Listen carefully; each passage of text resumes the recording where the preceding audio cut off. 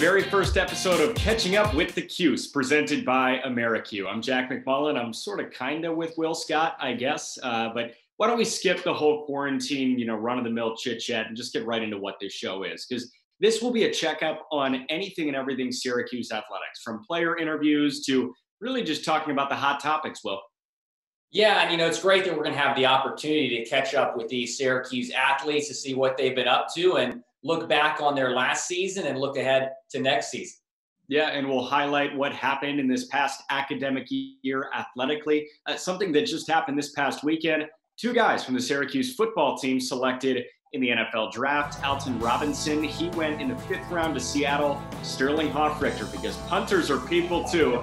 He went 7th round to the Atlanta Falcons. And Sterling Hawryschuk getting a shout out on Instagram from the popular rapper Offset. He's saying, "Welcome to the A, Sterling." So that's definitely exciting stuff for Hawryschuk. You've made it in life when Offset gives you a shout out on Insta. Is that right, Jack?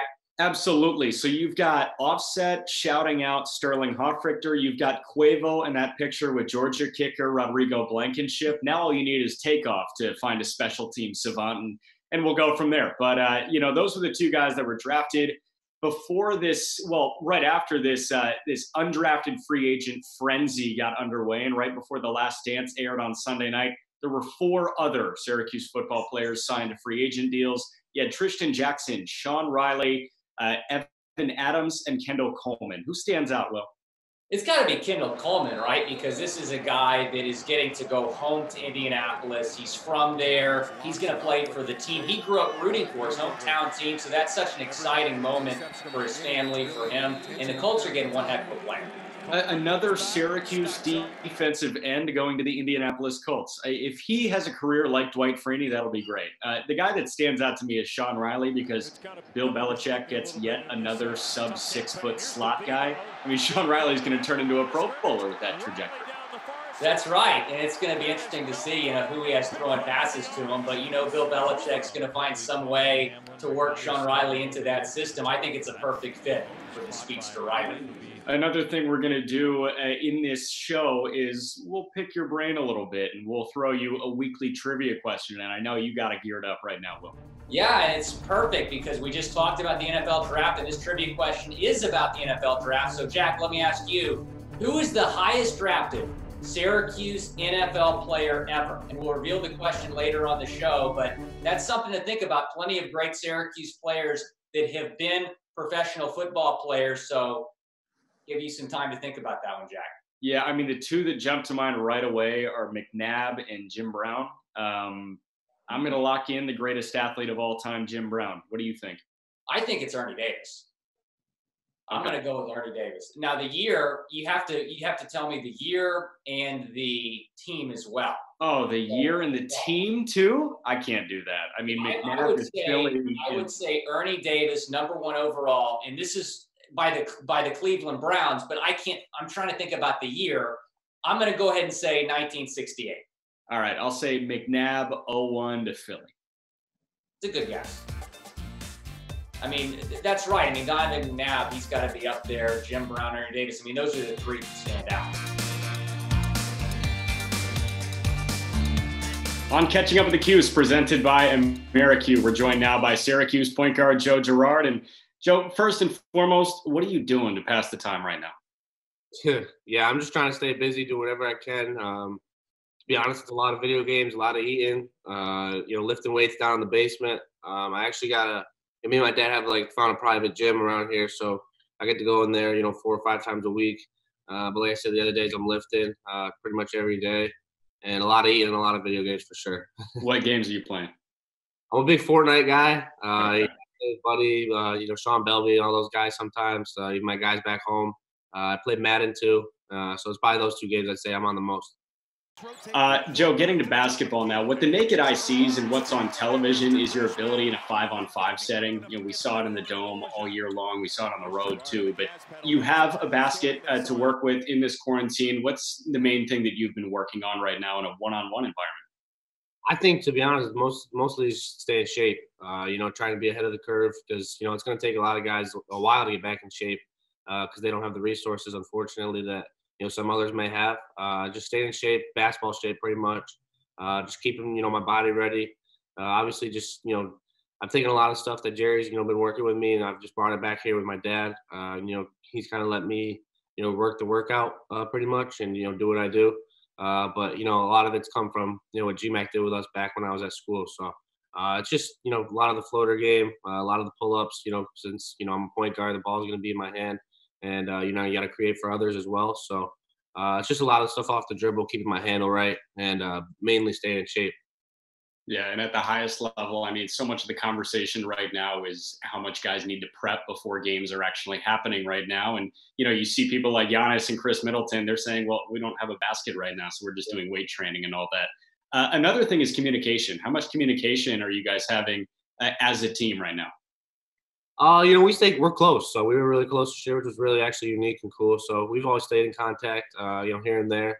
I talk to Buddy a lot, almost every day. Sean Belby, like I said, we play a lot of video games together. So, depending on who and, I guess is up and around playing whatever, we've stayed in contact, but we were all close. So we'll all still talk in the group chat here and there and just, say what's up, mess around, joke around. But, yeah, like I said, it was a good year just because we were all, close and, got along with each other. Joe, you just finished up your first year of college basketball in the ACC, and the ACC, by all accounts, is the gold standard of college basketball.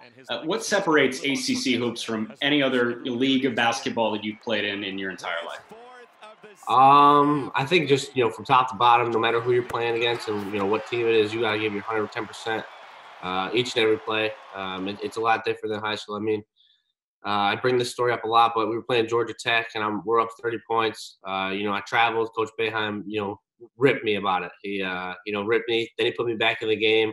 I hit 2 threes in a row. I make the same travel, and he takes me out again and rips me about it again. And it just went to show you that, this is ACC basketball. No slip-ups no matter what. And it was kind of a lesson he was teaching me for sure, because let's say the game was, a 3-point game rather than a 30-point game, and that could have hurt us, at the end of the game. So that's kind of where, I was like, okay, this is the real deal. You got to, treat every play like it's your last and make sure that you're always focused and doing the right things. Absolutely. And Georgia Tech has some guys too, Jose Alvarado, Michael DeVoe, to name a few. But I know sometimes players' answers to this can differ than what, a media member sees. Oh, the leading scorer is the hardest guy to play against in the ACC or something like that. Who was the best player that you competed against this year? There was a lot of good players. I mean, the ACC, that's what, like you said, it's the premier league in the college basketball, and there's a lot of good players. I think that some of the guys who probably got the best of us, Vernon Carey, he played really well against us. Luka Garza from Iowa played really against us. He's in the Big Ten. And then Cole Anthony had a really good game against us too when we played at the Dome. I mean, those are some of them that kind of stick out to me, and that I can remember is where we had a tough time stopping them. But all those guys we got back. I mean, Carolina we got back eventually in the ACC tournament. We didn't get to play Duke again, or Iowa, unfortunately. But I think we would have done a better job, the second time around against those guys for sure, because that's what we did against everybody else. Talking with Joe Girard on Catching Up with the Cuse right now, and you haven't just been away from the Dome and competitive college basketball, the Mello Center. You've been away from Syracuse University as a whole. How has the online class experience been for you to wrap up your freshman year? It's a lot different. I mean, that's what everybody said. It was going to be an adjustment. It's going to be different, and even for the professors, it's a lot different. So, I mean, to be honest, though, I took an online class the last summer. So I was a little, I guess more, up to date with it, just because, I've done that before, and I'm sure a lot of athletes have done it before too. But, just having a whole semester of college pretty much, online, it was pretty hard and pretty confusing. But, we all got together, got through it. So it wasn't, as bad as, it could have been. Yeah, and we'll get to some of the lighthearted online stuff in just a second, because I know you're pretty active on TikTok right now, and you're getting a ton of questions about TikTok. But before we get to that, you spearheaded a great reading program with a local elementary school in the Glens Falls area. You were featured on some major publications like USA Today. What sparked that idea for you? Yeah, so someone had mentioned it to me, right when this whole quarantine thing hit and we had to come home. On Instagram message, they messaged me about it, and then it didn't really go anywhere, and then like a week later, he doesn't like when he gets the attention, but my older cousin, who's my dad's age, he he contacted me. He called me and he said that he's gonna have his son, who was on my state championship teams, bring over a book for me to read, and I got to film it. He's gonna film me, and they're gonna send it to one of the elementary schools around here in Glens Falls. So I was like, okay, because when he speaks, he doesn't really speak a lot. He likes doing a lot of things for the community, but he never likes getting the credit for it. So I'll try and give him some of it here. But he had brought over the book. I filmed it. I sent it to him, and he sent it to the principal of one of the elementary schools here. I think they sent it out to the district, and then from there, it just kind of people kept asking for the video, and they just kept spreading it. So I think that's just kind of how it went. It just hit one and then kept going. Well, that was a great video to watch, Joe. Now let's get to the TikToks. You ready? What you doing? You have a nice, diverse portfolio of what you're putting on TikTok, from dancing. You've got hooping stuff too. What sparks the ideas? Are you always the person that thinks about that? Are you the mastermind, or do you have some family members that are the masterminds? It depends. I've seen a lot of it. I think most of it just comes from me. It's just me doing, some random stuff throughout the day. I mean, dunking on my mom was out of nowhere. She had no idea it was coming. We were actually going for a walk outside or whatever, and it just kind of happened. And, it was pretty funny, I thought. So I put that on there. And then a lot of the other videos, there's like some trends that go on TikTok. So I just got a few ideas from there. And then some of the other ones, it was just like, I'm going to do this just to see how it goes. And then it usually works out. So, I mean, I just try to be diverse on there, like you said, and just have some fun with it and try and keep up with the social media world today. The TikTok star and a true millennial point guard. Joe Girard, thank you so much for joining us, man. Appreciate it. Thank you. Incredibly gracious of Joe Girard to spend some time talking with us. And he always offers so much in an interview setting, Will. Jack, I'm digging the TikTok videos from JG3. I mean, I'm loving everything I'm seeing from the Syracuse starting point guard. I'm not loving this dance that you're doing. Oh, come on. I'm sorry. Plenty of great moments this year in Syracuse athletics. And here on Catching Up with the Cuse, we want to break down some of the best. And for that, we bring in one of the co-hosts of the show, Jonathan Hoppy. Thanks, Will. And hi, everybody. Make sure to join me and my co-host Gil Gross next week for the second edition of Catching Up with the Cuse. For now, though, we're looking back at some of those electrifying moments, and we start with a big day of lacrosse inside the Dome. First, the new number 22 led the men's team into its season opener against Colgate. Sophomore Chase Scanlan became the first player in 3 years to wear the storied number. He quickly showed us why he was worthy of the honor. Scanlan scored not 1, not 2, not 3, but 7 goals in his Orange debut. Not bad for a first impression, huh? 10 other players scored in a 21-14 Orange win. Later that night, the women's team kept the party going. Senior Emily Hawryschuk scored 7 goals of her own. As if that was not impressive enough, Hawryschuk also reeled in 5 draw controls. That's an all-around performance that made her the clear frontrunner to claim the coveted Tewaaraton Award. The Orange also scored 21 goals in a blowout win over Canisius. Unfortunately, we'll never know how the 2020 lacrosse seasons would have ended. If February 7th was any indication, we were in for a treat. Well, Jonathan, it's appropriate that you brought up Emily Hawryschuk's monumental day as one of the top moments of the year, because we're having her on this edition of Catching Up with the Cuse, the star of the Syracuse women's lacrosse team. Emily, thanks so much for joining us. Thank you for having me. And let me start off by asking, what have you been up to, and how have you been doing? I've been doing awesome. Been trying to go back to my somewhat normal summer workout routine, just trying to keep busy. And you're coming to us from your home in Victor right now, and you actually commute the 90 minutes from your home in Victor, New York to Syracuse during the school year. So even before this quarantine, you've been used to spending quite a bit of time with your family. So surely this hasn't been much of an adjustment for you, huh? No, not too big of an adjustment, but it has been, tough not being able to see my teammates every day. That was always the highlight of my day. Even though I live at home, it's always my absolutely favorite thing to do, drive in and be with everyone. Are there any fun hobbies that you've taken up during the quarantine? I'm not that big of a reader. However, I have started reading just to give me something to do, which has been nice. I have 4 siblings. I'm one of 4, and we've been working on a Disney puzzle downstairs on the kitchen table. So that's also been something to pass the time along. And your siblings, they play lacrosse too, right? Have you been playing and practicing with them? Yes, my brothers both play. My sister's a dancer. However, just the other day, I got her to come out and play catch with me. So we had fun out there. And during this move to online classes, other than lacrosse, what do you miss most about Syracuse? I just miss seeing my teammates. Even if I couldn't go out and practice with them every day, just being able to spend time with them in the locker room, see them on campus. I really do miss it.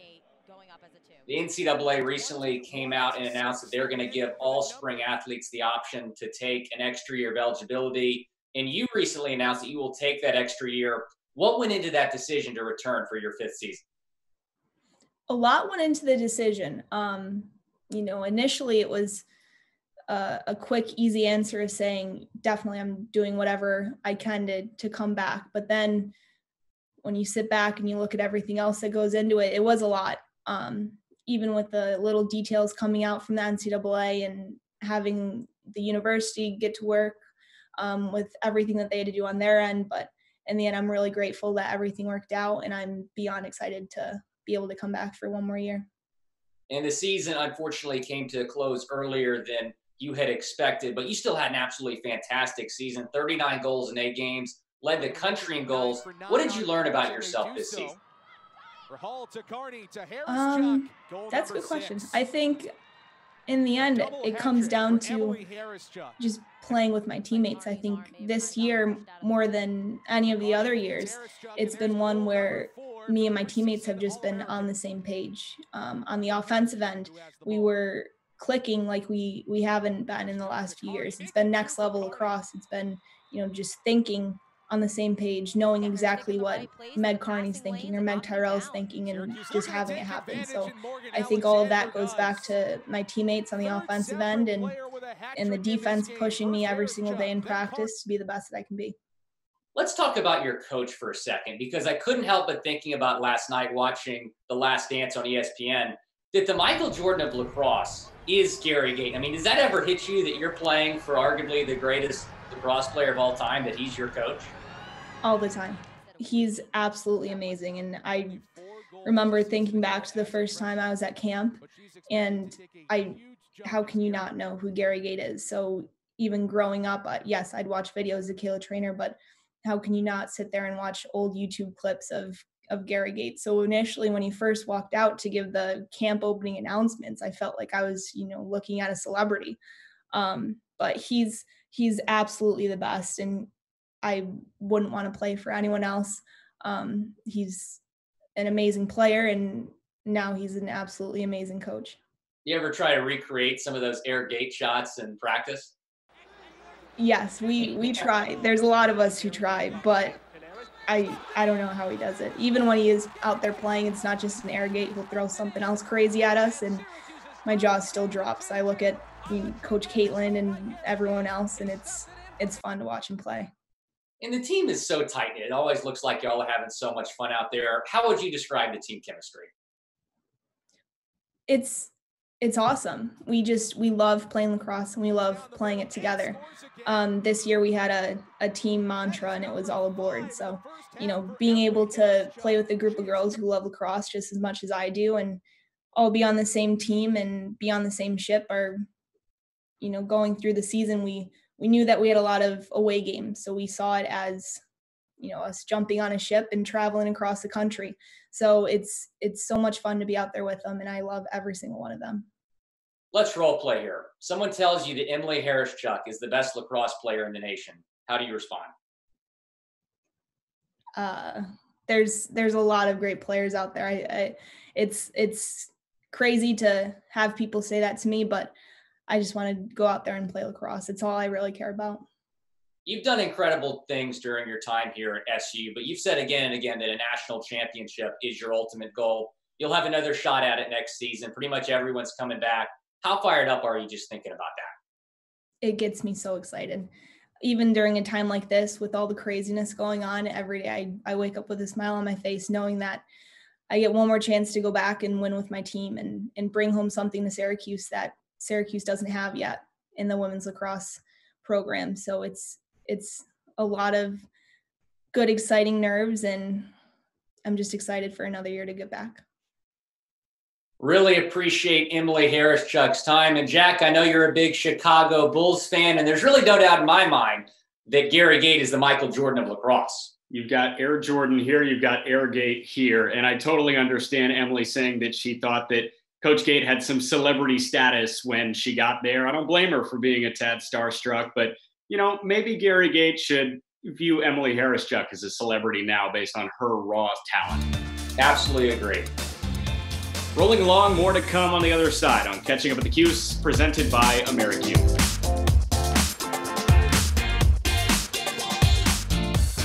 We heard from Jonathan Hoppe earlier in the show, but it's not Catching Up with the Cuse if you don't have the other host, right? Now we welcome in Gil Gross for his favorite memory of the Syracuse Athletics calendar. Well, thanks, Jack. Hey, everyone. Make sure you join us for next week's show with my co-host, Jonathan Hoppe. But for now, we are looking back at some of the best moments from the sports year from the Orange. And my moment is probably the best play that we saw in all of Syracuse sports, any sport. Women's hoops. This game is in overtime, clock winding down. Syracuse up 1 against 8th-ranked Florida State. One stop wins the game for the Orange. Kaya Gillespie won't let that happen, and the clock reads 0.6. They'll change it to 0.8. Timeout, Coach Q, and it's time to whip up something good. There's 0.8 of a second. Surely not enough time for Syracuse to get a shot. Freshman Tisha Hyman on the inbound. There's no way, right? Right? Wrong! Emily Engstler finishes the alley-oop at the buzzer for SU's first top 10 victory of the season. How about the play design by Coach Q? Surely it was hard to come up with. Coach, tell us how. We was in a Outback, and I met Ronnie Enoch, and we was just drawing up plays, and we had all these long plays, but we never had anything on the side. So I drew one side-out play, and luckily it was the one that I drew up because I could remember it. Because if I had to draw up one of those long plays that I had like 9 of those, I probably wouldn't have remembered any of those plays, but this was the one that I remembered. Okay, Gail, thank you. I didn't think Outback Steakhouse and health in any way would ever be in the same sentence, but here we go. Now to another contributor to this show who will be on here constantly. We go to Michelle Knezovic and her features 6 Feet Apart. Ready? Okay, let's do this thing. So welcome to 6 Feet Apart. Today I have joined with me Claire Cook, rising senior on the Syracuse field hockey teams. Claire, where are you checking in from today? I'm in Fairfax, Virginia right now, so it's pretty warm and about like 7 hours from Syracuse. Okay, so you're in the southern weather, so you're getting the nice weather during this, but I know you have a packed house. Yeah. How is that going, and how many siblings do you have? Tell everyone. So I have 7 siblings. The third oldest, so I have 5 younger and 2 older, but right now there's only 6 of us in the house, so my 2 older sisters are gone, and so it's just me and all my younger siblings. It's been a little chaotic, but we're making it work. So if anyone thinks their house is chaotic, Claire's is probably more chaotic. How many times to the grocery store a week? I bet your mom's just trying to fill the house with food for you guys. Yes, like I think maybe every 2 days my dad goes to the grocery store. So it's been a lot, but I wouldn't change it at all. Like I think it's kind of like a blessing in disguise. Like I get to hang out with my siblings and spend time with them that I'm at school. So it's been fun, but just chaotic. So what have you guys been doing to bond? Obviously you're using this time. I saw maybe an egg hunt on Easter. Yeah. What else have you guys been doing all together?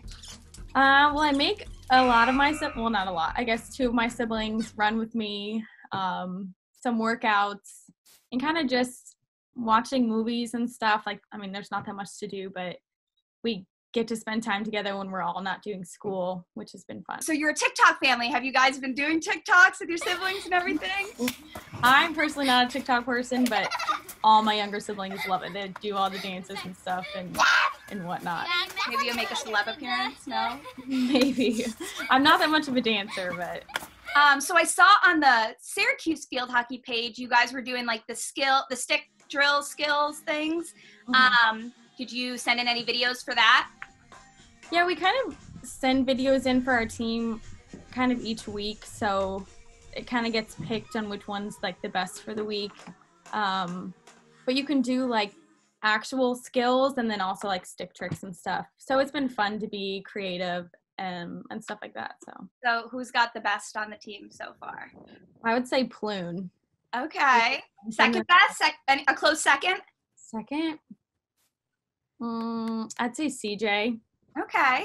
Yeah. A lot of the girls on your team have also made like little turf and small pitches in your backyard. Have you tackled that activity yet?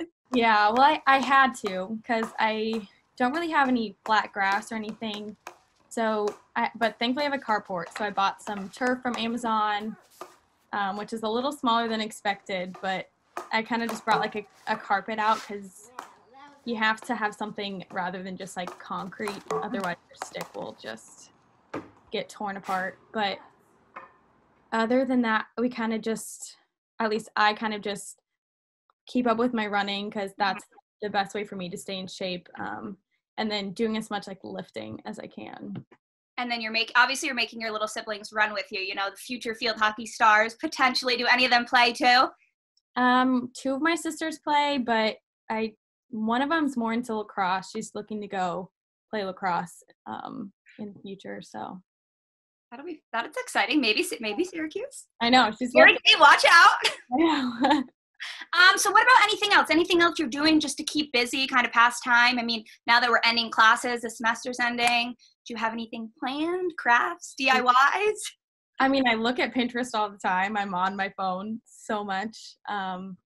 But for the most part, I've been cooking a lot, actually, like trying to find some healthy alternatives to stuff just because I have the time and like everyone's always hungry in my house, so why not? There you go. You can help your mom out. So Claire, cook the cook.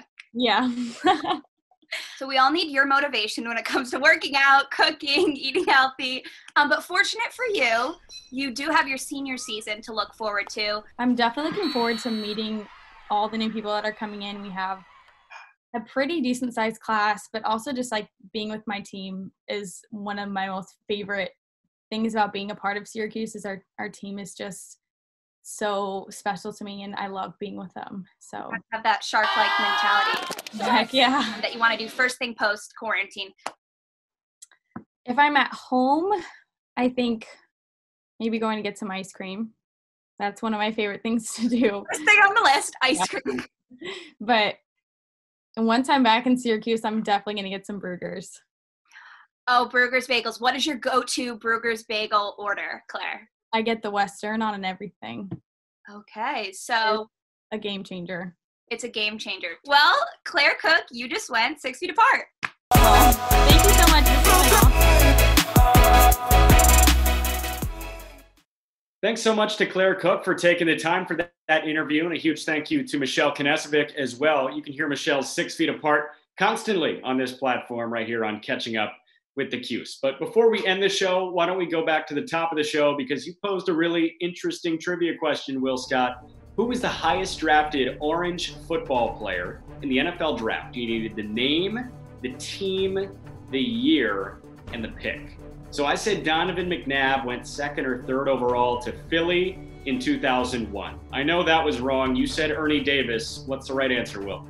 So the correct answer is Ernie Davis, but number one overall to the Washington Redskins, not the Cleveland Browns. He was traded to the Browns after the Redskins picked him in the year, not 1968. I was way off there, 1962. But hey, at least I got the player right. Same decade, and I think Robert Duvall said it in Kicking and Screaming when he was playing tetherball with Will Ferrell. He said, "What's it called when you almost win?" That's right, losing. So I'm sorry, Will, you're a loser on episode 1. Oh, well, you went 2 for 4. I went 0 of 4, but that ends Catching Up with Cuse for this week. Will, really solid first show. Some great interviews. Yeah, had a blast catching up with Joseph Girard and Emily Hawryschuk, and we definitely look forward to catching up with more Syracuse athletes over the course of the next couple weeks. 2 new hosts for next week's rendition. It'll be Jonathan Hoppe and Gil Gross. So for now, with Will Scott and our entire production team in Syracuse, I'm Jack McMullen. This has been Catching Up with the Cuse, presented by Americue.